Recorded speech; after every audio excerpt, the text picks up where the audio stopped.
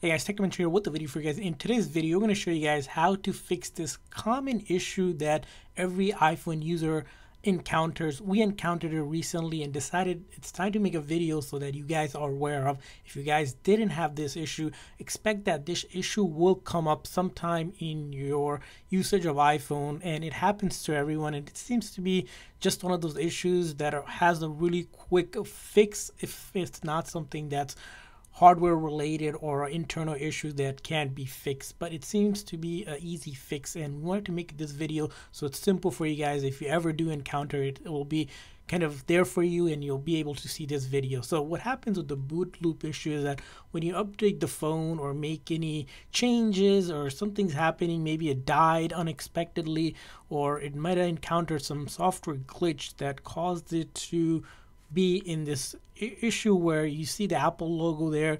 It goes to the Apple logo and then it turns off or stays on the Apple logo, so it's kind of stuck there and it doesn't go past to the home screen, and you're wondering, okay, what's going on here? Well, this is a common issue that is software related for the most part. So to fix this, what are you going to do on an iPhone 8 or newer? So iPhone 8, iPhone 10, 11, 12, 13, or even the newer phones when it comes out, it's going to be really straightforward. You're going to do what's known as a hard reboot that allows the phone to restart it. So it's going to be forcing it to restart again. Now, this method will not delete anything on your phone. This is just the force restart of your iPhone. And on iPhone 13 here, we're going to demo it, but this will work on iPhone 8 and above. And then we'll show you on iPhone 7 and 7 Plus and 6 and older because they're slightly different. So on a newer phone, what you're going to do is press and release the volume up button here, and then the volume down button here, press and release it, and then hold this side button until the phone reboots. So to do that, it's going to be volume up, volume down, and then you're going to hold the side button. Now hold the side button and don't do anything where you don't want to slide to power off. You're just simply going to wait until you see the Apple logo. It goes black, and then see the Apple logo one more time. And once you see that, let go, and now we have done what's known as a forced restart or a forced reboot, and this will clear up any issue that it was causing if it was having sort of boot loop issue or just stuck on the Apple logo. And you get to the home screen, and hopefully that solved your problem. Now that's on a iPhone 8 or above. Now let's say you have iPhone 7 or a 7 Plus. Slightly different here on iPhone 7 and 7 Plus. To do that, you're going to want to do is simply hold the volume down button and the power button right here on this side. So you want to hold these two buttons at the same time.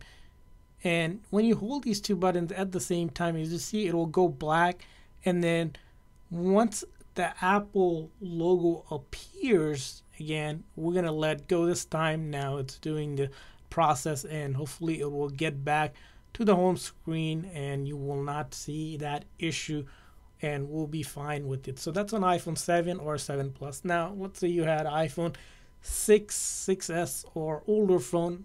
What do you do in that case? Well, for that case, you're gonna want to do is hold the home button and the power button at the same time. So this time it's going to be that side button and home button. We're going to simultaneously hold this at the same time till we see the Apple logo appear, and let go. And again, we're going to let it finish its process. Again, generally takes about 5 to 10 seconds, and we'll be back to the main screen. Now let's say this didn't solve your issue. And what can you do if this didn't solve your issue? First thing you want to do is make sure you let the phone fully charge. Generally, it could be just the charging issue where you haven't let the phone charge and it died down and the battery is completely drained. Let it charge for a good half an hour or so.